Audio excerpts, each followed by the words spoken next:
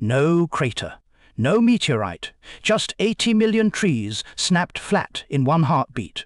June 30th, 1908. A fireball screams across Siberia, hotter than the sun.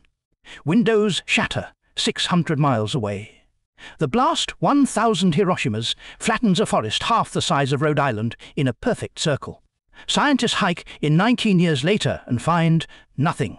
No hoe, no rock, no metal, only blackened trunks standing like burnt matchsticks, bark turned to glass. Wild theories storm the Tiger, mini black holes, the nukes, even antimatter. Satellites, radar, lasers, still zero debris. One clue, tiny glass beads in the soil say whatever it was exploded 5 stories above the ground and simply vaporized. But the trees keep whispering. Their rings carry mutated DNA, radiation signatures that shouldn't exist. A century later, the regrowth is still weird, branches twisted, needles blue-green. Whatever visited us didn't just knock down a forest, it rewrote its code.